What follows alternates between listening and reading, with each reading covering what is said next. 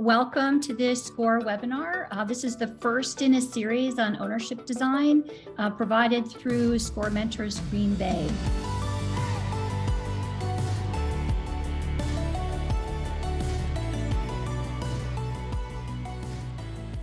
Hello, everybody. My name is Kyle Herzog. Like Lori said, I am in Green Bay and one of the co-founders of Old Fashioned Golf.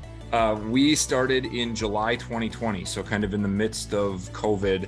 Very much had some free time on our hands, so decided to start a business with it. We thought that in Wisconsin, there's a couple things that are unusually popular. Golf, which is weird because you can only golf like 4 months of the year, but it's extremely popular.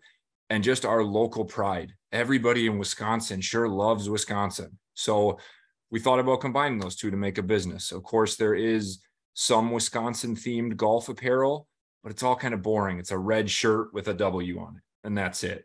So we cranked that up a little bit. You can see by some of those designs there, some license plate themed ideas, something with the Great Lakes. We do some things with the state flag, a lot of things like that.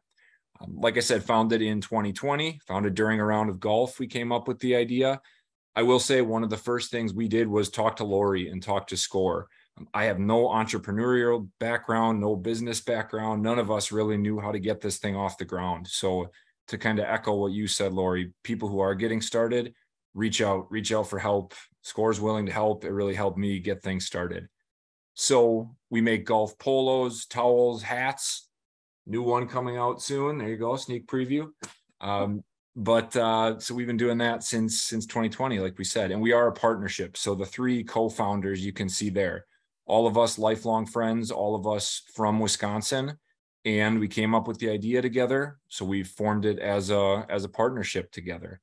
And I think, like you see on the bottom left there, the partnership has been good for us because really one of the first things, there was three of us to share the cost to start up. One of the hardest things as you get started is just, how are we going to pay for this? And in a partnership, I think it was good that we had three people to put money into this to get started.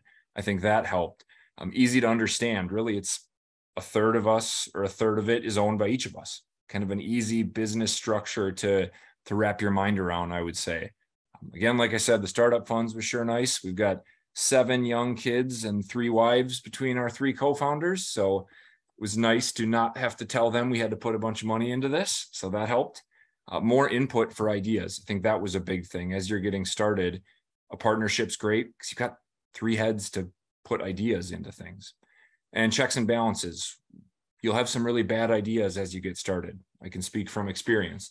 And it's nice to have 2 other people there to kind of check you on that, I would say. So, and how has it worked for us real quick on the bottom right there? We still own 100% of the business. It's been great because it's a partnership. We haven't needed outside funding, which has been nice. Those checks and balances have kept us from some really bad decisions. I will say on the downside, lack of experience slows us down at times. We haven't reached out for help and partners and outside funding, which maybe could have made us go faster at times. So that's maybe one of the downsides of partnership. But that's my story.